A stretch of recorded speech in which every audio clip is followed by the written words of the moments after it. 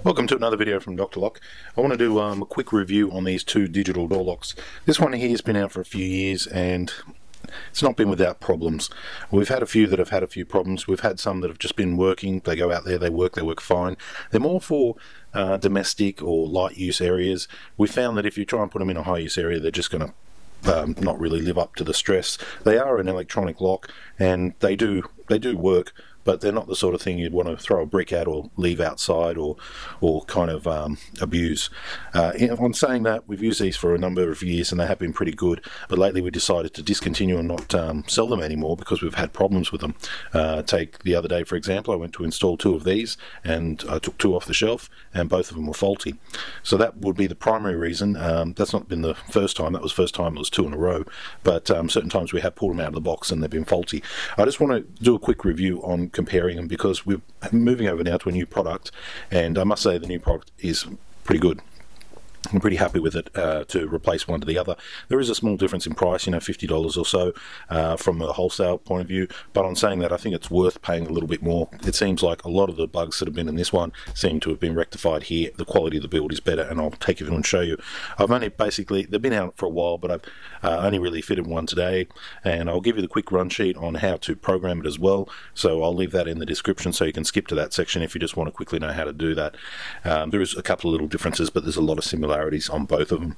So that was one of the reasons why we went with this many a times. You know, they're good for certain places. You can put it on a townhouse front door. You could put this one on a shop storage room, many places like that where you've got people and it's easy to use codes rather than keys. This one is a 3-in-1, so it has quite a lot more functions, and when you compare them, there'd be no need to even look at this product anymore. This seems to be the one to go. So I'll take you through, I'll give you some specs on them, and I'll give a quick look over both of them. Now this one here, it did have some advantages. Well, the price was a little bit cheaper for one, so I'll just put that over there. The price was a little bit cheaper for one. The actual fitting of it is quite easy. It's a tie bolt setup, and you take it out. It's also both handed. You can hand it left, you can hand it right, left, and a small button on the inside. Where's my little screwdriver? Oh, here's a pick. Push the button down and you can hand it the other way. Tie bolt setup, so it just goes basically straight on the latch, as so, straight through there, and away you go. One of the issues we had with this is not engaging, beeping funny, just a few unreliable issues, so that's why we decided not to install them anymore or sell them. One of the good things I did like about it, you walk up and you just push the button, the buttons light up, and you just start entering in your code, bang, makes a little noise, and away you go. The next good thing about it was it had a key override which can be converted to restricted keying, and that is important. Everybody likes to know, you know, can I use it for more restricted? You can. As far as installing and programming this, it was a very simple, straightforward procedure. There's a little cheat sheet on the back of the battery cover here, and basically you enter in your master code. Well, you can, let's say for example you want to change your master code. You enter in your master code, 10 hash, new master code, hash, and away you go. To get into programming mode, you simply needed to turn the button on the inside, which is this one here, which also activates the vestibule function. So if you turn this knob here, you'll be able to start programming, or you can actually use both handles on both sides of the door and the lock would remain unlocked. So that was what that button was for. This shell here too seemed to peel up. It didn't sit very well on the back of the door here. There's no screw. The only two screws are here and here, so there's nothing really holding it down on this section here. So I did notice there was always a 1mm gap or a 2mm gap at the top end of that section there, so that wasn't very good. As far as programming, going back to that one right there, yeah, the program was fairly straightforward, no big issues, and you do get a cheat sheet. So once you've done it once or twice, you're pretty much right. To default this product here, you had to hold down the hash, remove a battery, and that was how you defaulted it back to its original. On the inside here it says only use alkaline batteries. When I spoke to the the supplier today, they say no, only use their batteries, these ProCell ones. These ones here, ProCell. So we'll be installing them always with the ProCell batteries as recommended, but it's on the back of the cover here it says use alkaline. So who knows, there must be some reason for that. This one, again, there is a button on the inside. You flick that, you can do your handing there. So that's enough talking about the old one, because we're done with them. Had a few issues, been there, done that. So I'm just going to throw that aside. Now let's look at the new one and compare it and look at some of the additional features. Now remember, I only just did sort of get this. They've been out there for a while, but I haven't installed that many of them. I've only read partially some of the instructions, and from that it's enough to get me going. So I was pretty happy in that regard, and I was pretty happy with the similar features that it had to the other lock as well. So in the box, same size box, the product is very similar. You can select with or without batteries, but I'd say buy it with the batteries. They recommend it. The batteries give out a certain amount of power constantly, so I guess other batteries might die down where instead of giving 1.5 volts per AA battery, maybe they go down to 1.2 and things, and perhaps these digital locks are very, very touchy. So with this, you get your screw pack here. Not much really to report in there. 2 long screws to hold the actual lock and the plate on, another couple of screws to hold the plate to that section, one of the tools to remove the knob, couple for the latch, couple for the strike, and a little sticker to cover up one of the holes. One of the differences here I did notice is this latch right here, it's got a gold color in it. There seems to be no big difference apart from that. It's a 60-70mm latch, so you can do 60 and 70, just the same as the other one. Comes with your keys there, 6-pin keys. Looks like a PD cylinder, so it looks like you can put restrict in it, so that shouldn't be too big an issue. So here's the lock here. Comes with a couple of gaskets as well. One of the things I do like is it's quite a large footprint, so it is going to help you cover up other footprints. We were swapping from one of these cheap type locks here, and it did actually take over the footprint. As you can see, the only section was down the bottom, but this is an unusual lock because it's got like the bottom section there. So replacing it from that to something else, we went with this particular one here. When I look over the actual product, I'm happier than I am with the previous one. That's why we won't be selling the other ones now. As far as faults, well, we're only sort of on our first batch, and when I look over the actual product and things, it looks to be built a lot better. So it's got a lot more functions, seems to be built a lot better, so I'm pretty happy with that. On the actual inside, once again, you've got a little button down there for your handing. So we go left, push the button, and then we can spin it right. So that's easy handing. That's really cool. From the front, the finish is really nice, and the cylinder is there. I'll just quickly pop that cylinder out too, because we do want to confirm whether or not we can put restricted key system in there, because for a lot of locksmiths that's an important one. So I might just have to do this off camera. Push and pull. There we go. Okay, so it is a standard PD cylinder. So confirmed, you can put your restricted keying in this. Let's just pop it back on. There we go, it's back. Alright, so that's the face of it. I'll give you some sizes too. One of the other things I was keen about this particular lock when I was comparing it to, I was thinking about going with a Borg lock or another type of digital lock. Customer definitely want a digital, but the problem is with the Borg locks is you can get them, but lever and key override was very hard to get, as were these ones come with this key override. So with certain customers you have to really make it fail safe, and by having that key override really does. Without that, you can be in all sorts of situations because customers often don't replace the batteries. Okay, size of that lever. You're looking about 120. One of the things that I liked about this lock as well was that it would sit on the door without protruding too far, and also it was a lever. So I'm looking at it here, I would be guessing, to be accurate, 72mm. If you put the gasket on, they might be up to 75mm, but it seemed to fit in a door jamb quite nicely. They had a screen door on the front of the couple that I fitted today, and the screen door lock was a little bit higher, but had that screen door lock been in the same position as this, which would have been quite low, it might have actually hit. So just measure that. Rest of the lock body, 72, 150 I would say, nicely rounded edges. Okay, so to fit this to the door, we'll do that in a moment. Here's the inside here. There is a little grub screw there. I don't like that. I mean, that grub screw is going to get lost. Could you use it without the grub screw? It's a real tight fit, this plastic cover. I would say easily. You could just leave that grub screw off. Compared to the other model, that was a clip-on. This is a real tight slide. They've included the cheat sheet on the back there. One of the things I noticed with this is that with the other one, the default pin number was 1, 2, 3, 4, 5, 6. With this one, it's 1, 2, 3, 4, 5, 6, 7, 8, and that caught me out because I was expecting it to be the same. Also with this one, once you put in your new pin number and push hash, you have to then do a confirmation, pin number and hash, and I'll give you the quick programming for it now. So this will be enough to sort of get you going. So the default pin number is 1, 2, 3, 4, 5, 6, 7, 8. So to start off with, you need to hold this button down till it beeps at you. Then you enter in 1, 2, 3, 4, 5, 6, 7, 8, hash. To change the master position, you enter in 10, 1, 0, and then hash.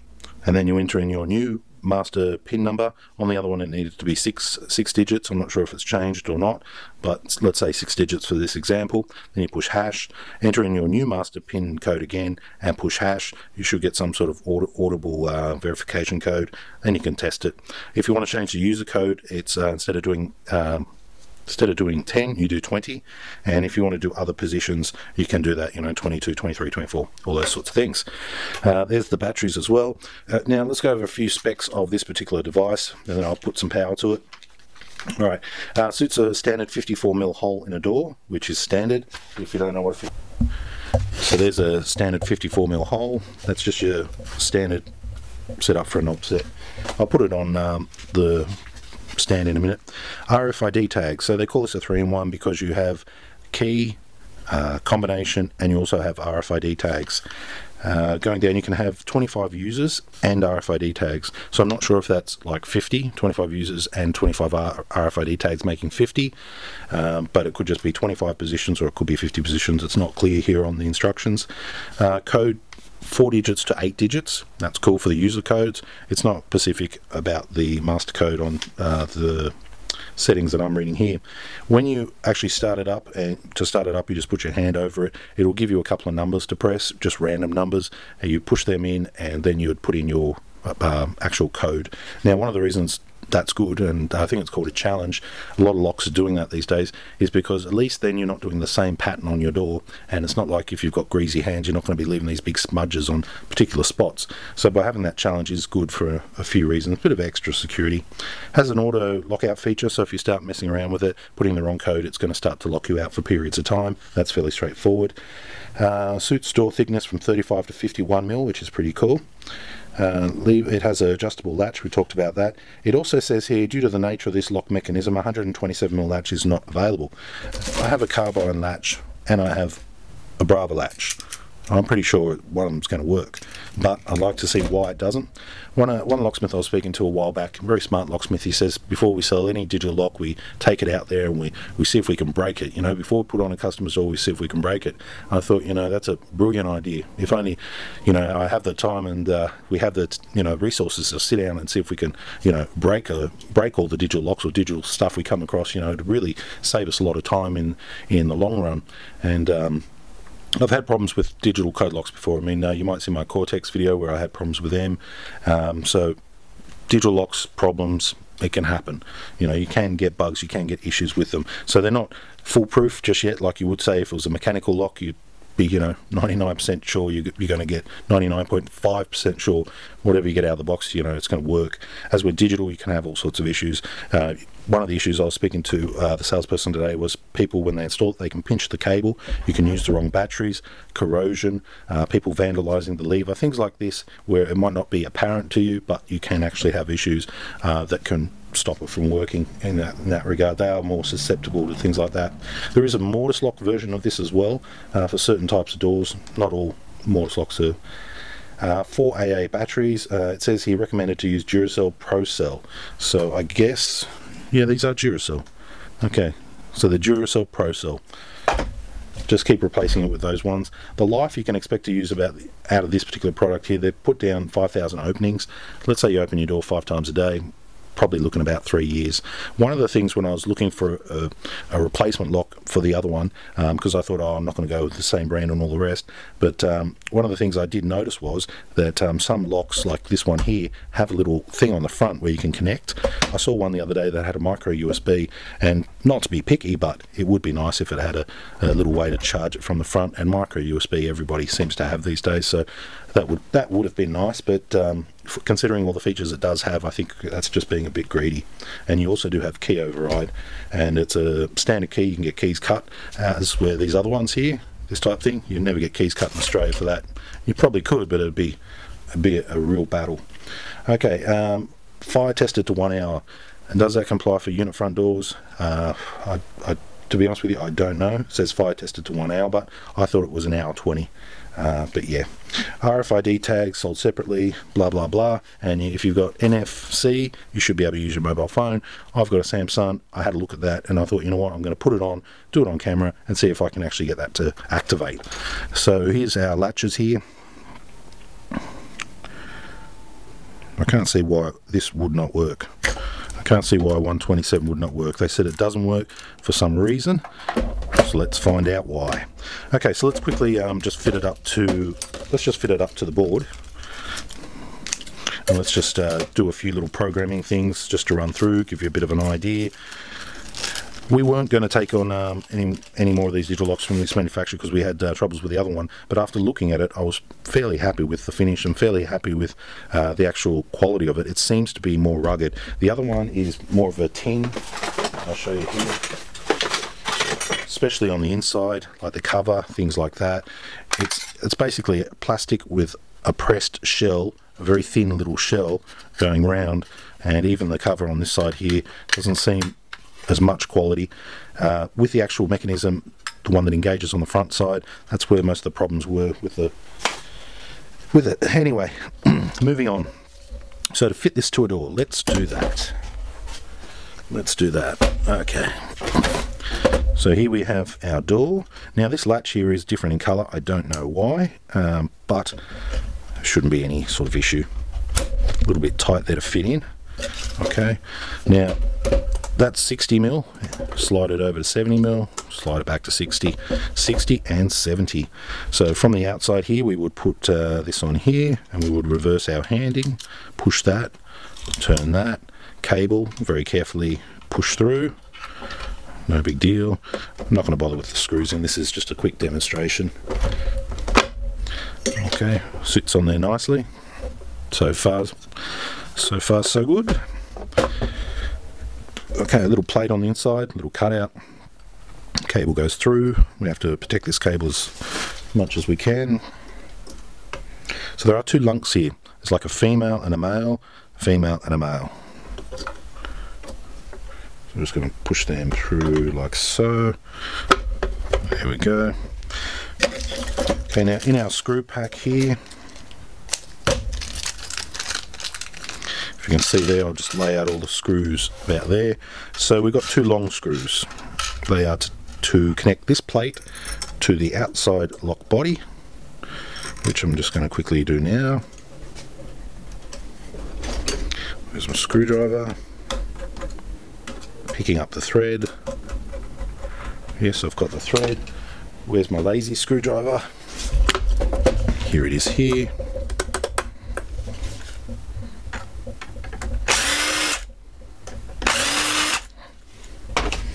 Okay.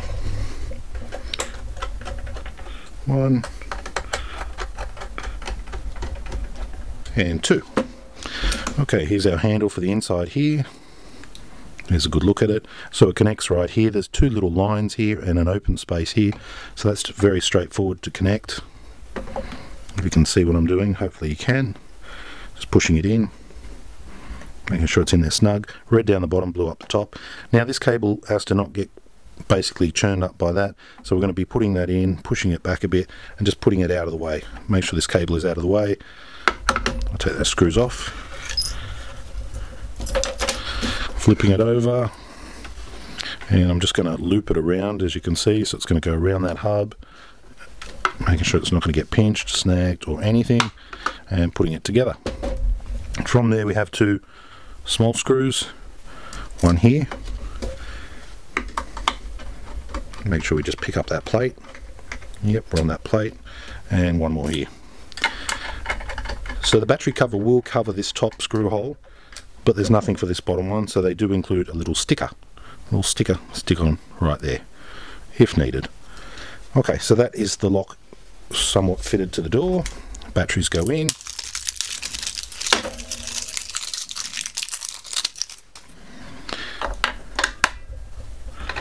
Okay, so the little nipple goes to the flat side and the one without nipple goes to the spring. I'm sure everybody's done that before. Okay, here's our cover, and it just slides over. So now the lock should be ready to use. So to wake it up, give it a press, and now it gives you the challenge. And now I can enter in my master code, which is the default one, and it's working. Okay, let's move on to programming. Okay, so the lock does come with some instructions, some warranty, different languages. Comes with this big one here. Might look a bit confusing. I'm going to break the programming down for you, hopefully, so that way it'll be nice and easy. So we'll just put them out of the way. So to start with, the lock is actually set to 1, 2, 3, 4, 5, 6, 7, 8. That's the default code. To default the lock, if everything goes wrong, you hold down the set button, remove a battery, count to 5 or 6 or 7, replace the battery, keep holding. It's going to scream at you. Release the button and you'll see it do this thing right here. Okay, now we're back to default. Okay, so if you've just installed this on the door and you want to program it up, first thing you want to do is change the master code from the master code to a new code. So you've got a master code, user code, and we'll do a swipe card, then we'll try the NFC thing. So the master code will actually work to activate the lock. So first of all, we wake it up, do the challenge, try the master code, and it will still work the lock. This is why we want to change it. If you want the lock to go into passage mode, where you can use the handles, just hold down that little hash button, turn it off, wake the keypad up, hold the hash button down, it's back to lock mode. Okay, so we're done default, passage mode, master code. Okay, so for all of these instructions, it's all pretty much the same. The only thing that changes is the location. So to start off with, we're going to do the setting the master code. Hold this down, it'll beep. Back over we go. We're going to enter in our default master code 1, 2, 3, 4, 5, 6, 7, 8 hash. Now we're going to go to position 10, 1, 0 hash. Now we're going to put in our new master code.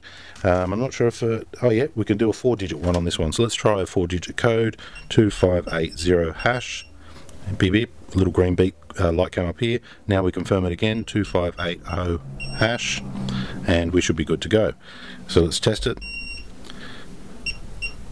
Any order. Okay, so our master code has been changed. This master code we're going to be using to program in other features. Now the next feature we're going to do is a user code. So we're going to go back over to the back here. We're going to push this button till it talks to us. Flip back over and we're going to enter in our master code, which is 2580 now, hash. Now the position for user code is 20, so we're going to go 20 hash. Now we can enter in our user code between 4 and 8 digits again. So let's try 0852 hash, 0852 hash. So it changes from the old Carbine one to this one. You've got to enter it in a little bit more, so that's no big deal. And once you finish, it should just actually time out. We've entered it in twice. Okay, wake it up, any combination for the challenge, and it's working. So now we've done a user code and a master code. The only thing that was different is the position that we have to do it. Now we're going to be adding a swipe card. Now it doesn't come with swipe cards. Swipe cards can be purchased as well. I picked these ones up off eBay. They're pretty cheap. I have tried a few of them, but these ones seem to work. I'm not too sure in the actual format. I would probably be saying 125 or something along those lines. So here we go. Hold this down. It's talking to us.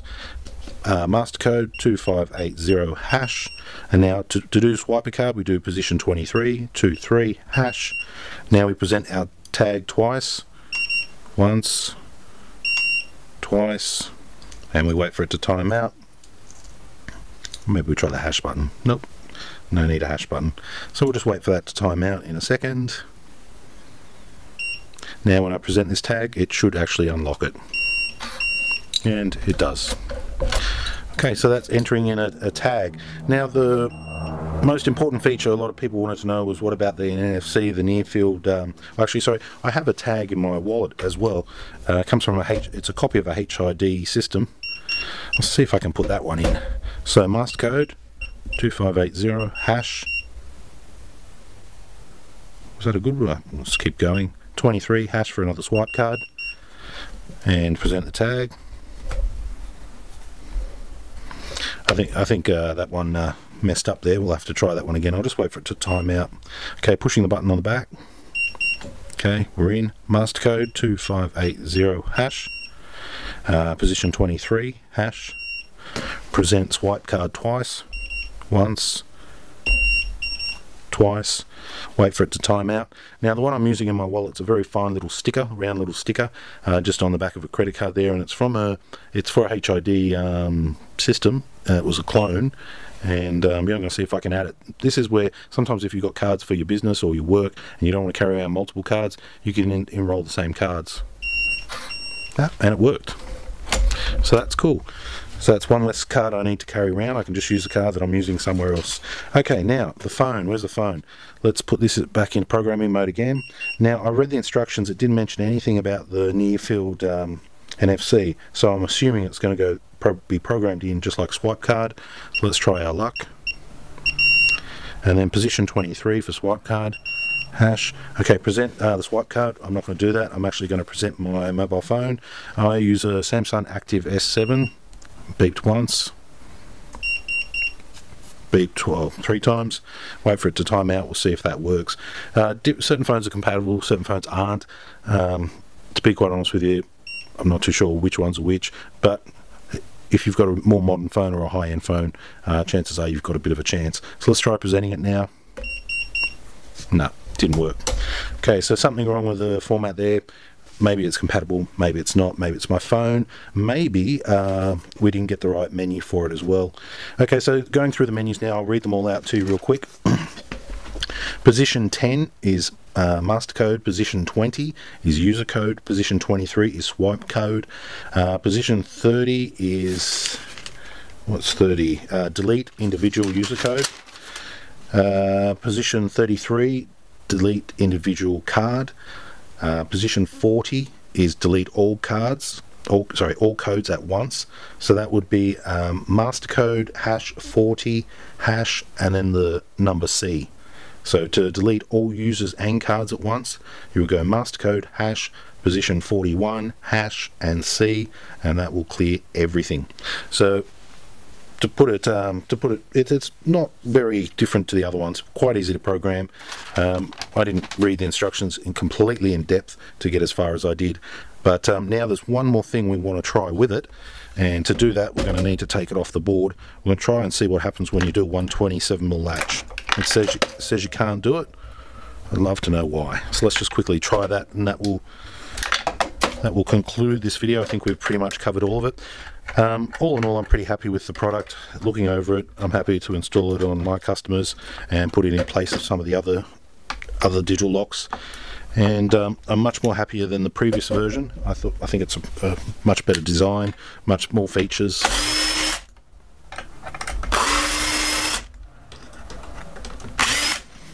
So yeah, a little bit more pricey, but considering you're getting more and it's better, I think it's worth the money. The access tag is a big seller as well. A lot of people like the more fancier things. Alright, so I don't have the 127mm board on me, but what I do have is a 127mm latch. So let's just try this, plug this in and see if we can get in any type of action just in my hand, just to get a rough idea of why they say you can't do it. I mean, it's just a 127mm latch. It's the same as a 60. Just put that together like that. Make sure we're not pinching the cable. Battery's back in. Also, it should have a non-volatile memory. I didn't notice that there, but if the batteries are removed, we should still have our card access here. So let's try it. Hang on, all the batteries in the right way? Nope. My bad. Okay, there it is. Let's try our codes. Challenge, master. Okay, so that might be the problem, not pulling the latch back far enough. See that? Some doors you might get away with it if you've got a big gap, but yeah, not pulling the latch back. So that's that seems to be what the problem is. 60 and 70mm compatible, 127 not so compatible.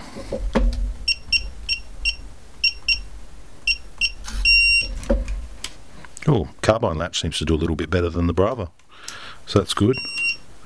but not all the way. But I would say you'd probably get away with using 127. There's probably some reason. Someone would know what the reason is you cannot use a 127mm latch. I'd love to know. Put it in the comments. Alright, so that's the best rundown I can give you on this particular lock. Comparing it to the other one, much better. Finish, much better. Usability, much better. As far as faults and things like that, well, I'd have to, do a couple of hundred of them before I'm going to find any fault, and that's if there are any faults. Most likely all the other faults from the previous model, especially with this cog and mechanism inside this unit here where it engages the spindle. I would say that a lot of that's been fixed up with their research and all the rest. Yeah, as far as the price difference, well, I think it's worth the money. If you were to compare the two, I wouldn't put the other one on my front door. I'd be reasonably happy to put this on my front door. I can't see any real reason why not. The card access is a big game changer. A lot of people are going to like that, and if you're lucky enough to get your phone to work it as well, that's a big bonus as well. Using pin number, the little challenge, it makes it a little bit longer. It doesn't have the furry buttons like the other one, but this is what I think a lot of digital locks are going to now, where you've got to wake it up. A lot of Lockwood ones are very similar like that. These older style button ones now, I think you're going to say that they're pretty much first generation. They're on their way out. As far as override and safety, well, the key system on it's pretty good. Any locksmith can open this, so that's good. You can get it rekeyed without too much trouble. You're not needing to strip things down. You just pull the knob from the front. So yeah, as far as a product, I'm pretty happy with it. And we're not going to be selling the other ones. We're going to be selling these ones and installing these ones. Now I've had a good look over and reprogrammed it and all that sort of stuff. From what I've seen, it looks good. If you'd like to purchase this, you can do so on our website. Just go to drlock.com.au, go to the store. You can find it under digital code locks. It might not be there today or tomorrow, but it'll be there by the end of the week. As far as the batteries, as they say, use the right batteries. And as far as fitting, you should be using your standard 54mm hole, and it goes in 60-70mm back set, so you can pretty much put it in most standard houses. Anyway, that's my review. If you know more about this lock, or you know something that I've said wrong, or if you know something that I haven't said, please leave it in the comments down below, and thanks for watching.